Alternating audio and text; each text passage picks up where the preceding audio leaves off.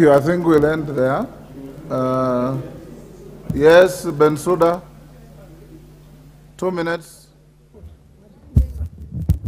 Thank you so much, Honorable Speaker. As a member of Communication, Information, I would like to, ICT that is, I would like to add my voice onto the WorldCoin issue. One, because much has been contributed towards this, in my opinion, I would like to advise that not only this House should call upon the Minister for Interior to come upon and explain, but we are talking about issues of data. I would also want to voice up that the two ministers, even the Minister for CII, should be called upon this House so that we can be explained for the security issues behind data which has been collected and how that is going to be managed. Secondly, Honorable Speaker, when I looked into the kind of the age that were queuing in line at KICC, most of them were youthful age. And even the way they dressed up, it meant that most of them even are youths who are even idle. When you looked at the code of dressing, you looked at their hair, there was a big problem.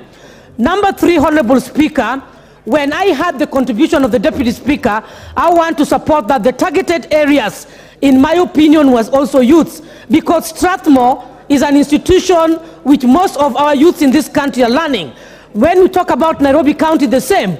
So even the person who is behind the WorldCoin, this is not somebody who shall not pass park and go home. Questions and gaps are there. Why were they queuing? Who allowed them to occupy KICC, which is a serious government institution?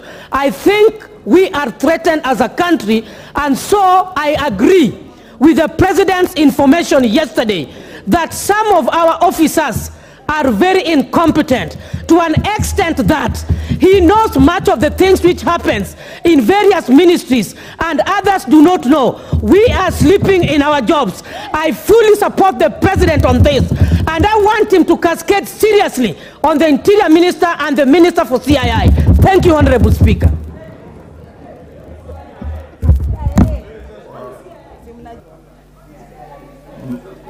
Mary Emase.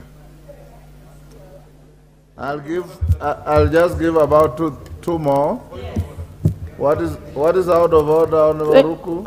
Hold on, Mary Emase. Mr. Speaker, is it in order for the Minister of Interior, for Mheshimiwa Bensuda to purport that the Minister of Interior is sleeping on his job, when we know very well the Minister of Interior, the kind of job he has done to ensure we get rid of bandits in this country, to ensure the massacre of Shakaora is not going on. You should have stood up to challenge her when she was on the floor.